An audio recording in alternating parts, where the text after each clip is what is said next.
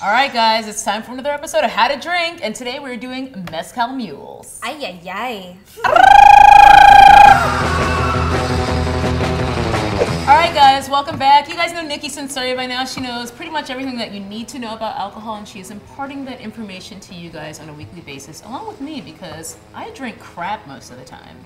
Not anymore. Not anymore, because I'm becoming elevated and I'm learning.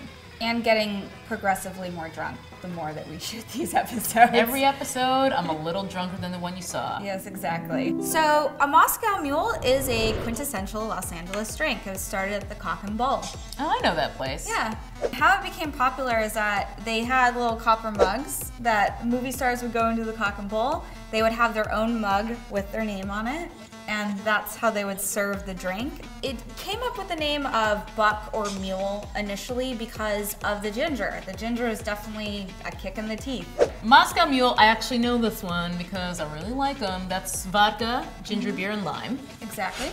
Mezcal Mule, I'm gonna guess is mezcal, ginger beer, and lime. But Yes. I see a lot more bottles here, There I'm are. wrong. An ingredient in a mule or a buck is ginger beer or ginger ale. I do them differently at my bars though, just like everything else. I wanted more of that spiciness of the ginger. So what I do is I make a lightly sweetened syrup, mainly out of ginger that I put through a vegetable juicer.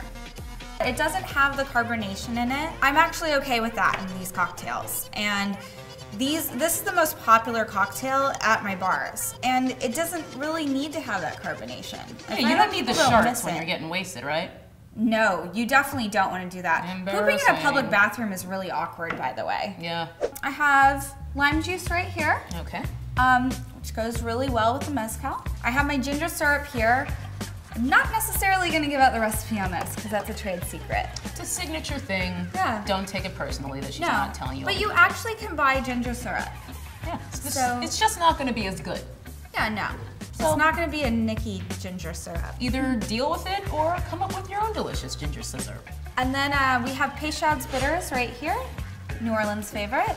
And then we have Demerara syrup. It would be like brown sugar, but it's actually a black sugar. It's very molassesy. So it's like the Wesley Snipes of sugars? Yeah. Pretty black. The cool thing about me making my own ginger syrup is that I don't put a lot of sugar in the ginger syrup.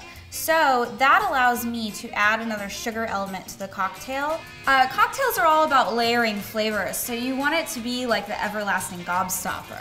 Let's start out. So use 3/4 of an ounce of lime juice, 3/4 of an ounce of ginger syrup. I've got 2 ounces of mezcal made out of agave, and it is a lot smokier and a lot meatier than tequila tends to be. So I like it in this drink because it can actually stand up to the ginger and the lime. All right. And then a 1/2 ounce of our Demerara. Just a little bit of crushed ice in there to shake it with. Put that in there. Seal it and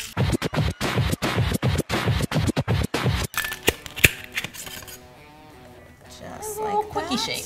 Just a little quick shake. You don't need to strain this. I like using a metal glass for this. In this case, I'm using a julep cup.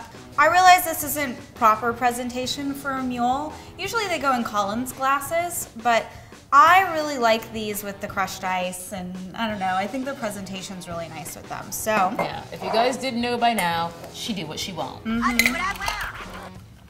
And we're gonna pile on some crushed ice. So, you want this to look like a snow cone. And then I'm just gonna top it with some bitters. I just put some straws on the side, and there you go, Mezcal Mule. That's fantastic.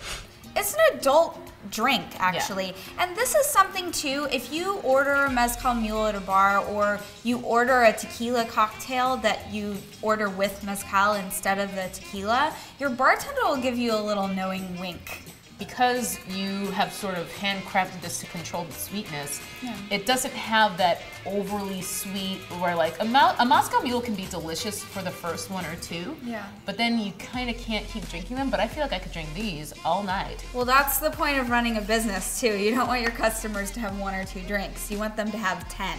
It's just such an assertive spirit. It's like, hey, what's up?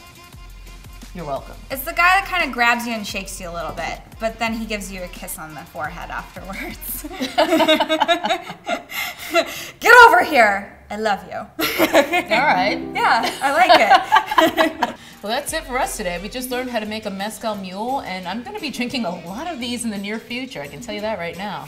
Also, guys, I've been looking at your comments, so if you want to keep leaving comments on what you'd like to learn about in the future, we will make a show about it. Thanks for watching, and don't forget to subscribe to Taste It so you don't miss any new episodes of How to Drink with Nikki and me every single week.